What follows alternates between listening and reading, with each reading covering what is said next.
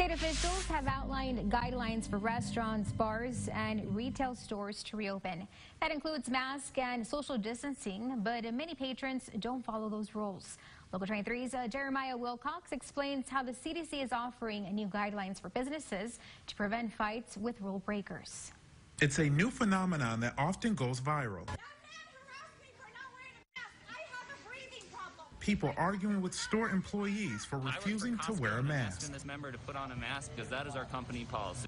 I personally think it's ridiculous. I spoke to Jesus, who's a grocery store cashier in Far. He didn't want to be identified, but says he knows firsthand how crazy anti-maskers can be. I asked this lady one time, and she cursed me out, calling me all kinds of names. I kept saying, lady, I'm just doing my job.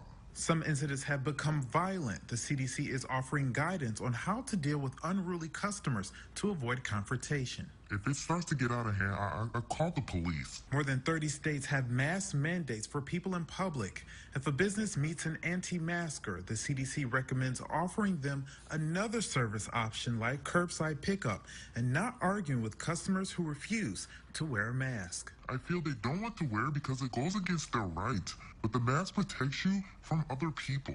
There is no federal law mandating mask requirements. Governor Greg Abbott issued an executive order in July that says that failure to comply could be punishable by a fine. Jesus believes the longer the pandemic lasts, the more defiant people will become. They figure it won't happen to them until it happens to them. In Far, Jeremiah Wilcox, Local 23 News. In July, major stores, including Walmart, CVS, and Home Depot, said they would still serve customers who refused to wear their masks.